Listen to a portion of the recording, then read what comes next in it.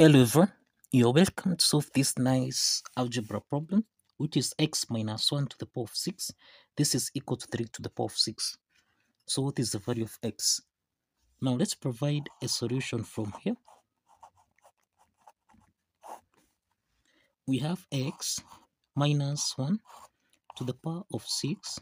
This is equal to 3 to the power of 6. So let's take 3 to the power of 6 on the left hand side, so that we have x minus 1 to the power of 6 minus 3 to the power of 6. This is equal to 0. We can express x minus 1 to the power of 6 as x minus 1 to the power of 3 raised to the power of 2 minus 3 to the power of 6, which is 3 to the power of 3 raised to the power of 2. This is equal to 0. This equation here is of the form a squared minus b squared. This is equal to 0. We can express this as a plus b multiplied by a subtract b.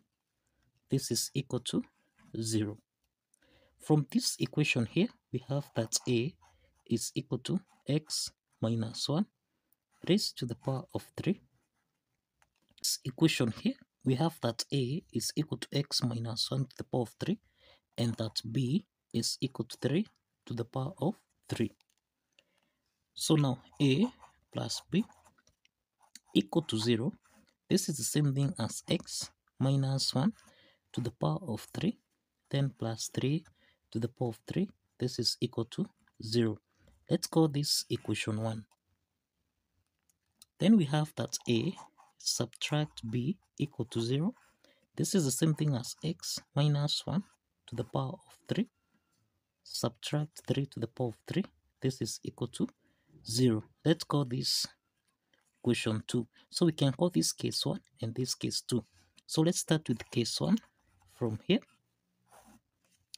Case 1, we have x minus 1 to the power of 3, then plus 3 to the power of 3. This is equal to 0. This equation here is of the form a to the power of 3 plus b to the power of 3, that we can express as a plus b into the parentheses. This is a squared minus a times b plus b to the power of 2. So here we have x minus 1 plus 3.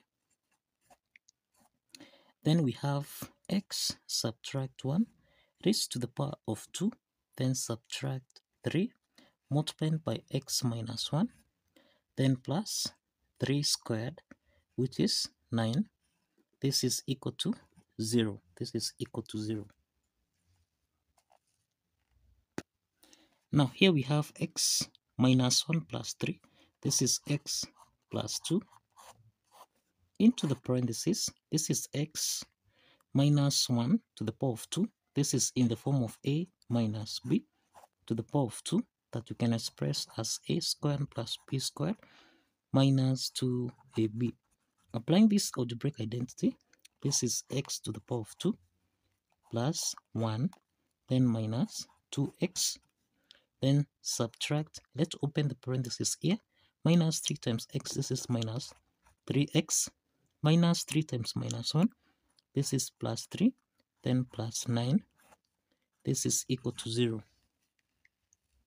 So we have x plus 2 into the parentheses. This is x to the power of 2. Now we have minus 2x minus 3x. This is minus 5x. Then we have 1 plus 3 here. This is 4. 4 plus 9. This is equal to 13. Close the parentheses. This is equal to 0. Now, the next step is that we have two parts here. The first part is x plus 2. This is equal to 0. And we have a quadratic equation, which is x squared minus 5x plus 13. This is equal to 0. From the first part here, we have x1 is equal to minus 2. The second part here is a quadratic equation, where we have a is equal to 1, b is equal to minus 5 and c is equal to 13. So we can solve for x2, x3 by applying the quadratic formula here, which is minus b plus or minus the square root of b squared minus 4 is c. Everything here divided by 2 times a.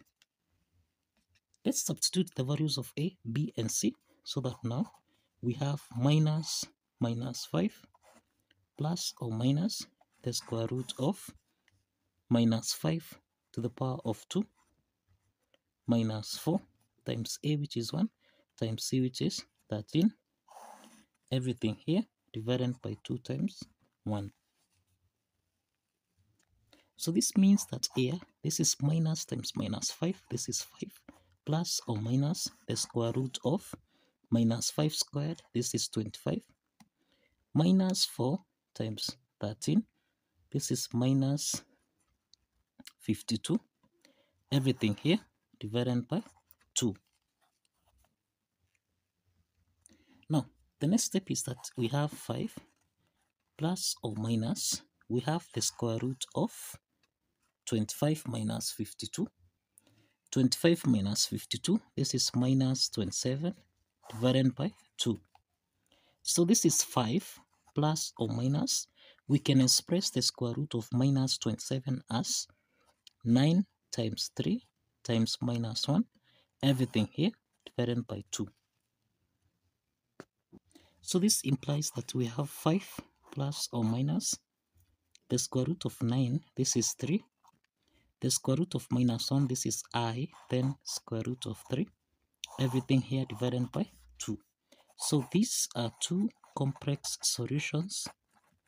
These are two complex solutions under case 1. This is x3. This is x2, x3. Let's proceed to case 2 from here. Let's proceed to case 2. Now, in case 2, we have x minus 1 to the power of 3, subtract 3 to the power of 3, this is equal to 0. This equation here is of the form a to the power of 3 minus b to the power of 3, which can be expressed as a minus b. Into the parentheses, this is a squared plus a times b plus b to the power of 2. So we have x, subtract 1, minus 3, cross the parentheses. Then here we have x minus 1, raised to the power of 2, then plus 3, multiplied by x minus 1, then plus 3 squared, which is 9, then this is equal to 0. So this is x minus 1 minus 3, this is x minus 4. Then here we have x minus 1 to the power of 2. This is x squared plus 1 minus 2x. Let's open the parentheses here, plus 3x. Then 3 times minus 1, this is minus 3 plus 9. This is equal to 0. So we have x minus 4. This is x to the power of 2 minus 2x plus 3x. This is plus x. Then we have 1 minus 3. This is minus 2. Then plus 9. We have minus 2 plus 9. This is plus 7. This is equal to 0. So we have got two parts here. We have x subtract 4. This is equal to 0. And we have x to the power of 2 plus x plus 7. This is equal to 0. From the first part here, we have that x4 is equal to 4. x4 is equal to 4. This is the second real solution here. And the second part here is a quadratic equation with a equal to 1, b is equal to 1, and c is equal to 7. We can solve for x5, x6 by applying the quadratic formula here, which is minus b plus or minus the square root of b squared minus 4 is c. Everything here divided by 2 times a. Now let's substitute the values of a, b, and c into this formula here, we have minus 1 plus or minus the square root of 1 squared minus 4 times a, which is 1, times c, which is 7, everything here divided by 2 times 1. So we have minus 1 plus or minus the square root of 1 squared, this is 1, minus 4 times 7, which is 28, everything here divided by 2. So this means that here we have minus 1 plus or minus the square root of minus 27, everything here divided by 2. We can express the square root of minus 27 as, now this is the same thing as the square root of 9 multiplied by 3 multiplied by minus 1, everything here divided by 2. So this implies we have minus 1 plus or minus the square root of 9, this is 3, square root of minus 1, this is I, then square root of 3 over 2. This is x5, x6. So you find that these are two complex solutions. These are two complex solutions under case 2. And this totals to 6 solutions. We have 6 solutions to this math problem. We have x1. We have that x1 is equal to minus 2. We have that x2, x3. This is equal to 5 plus or minus 3i square root of 3 divided by 2. These are two complex solutions. Two complex solutions. And we have that x4 is equal to 4. This is a real solution. And also this is a real solution. So we have two real solutions. And lastly, we have x5, x6, which are also two complex solutions. So we have 4 complex solutions and 2 real solutions.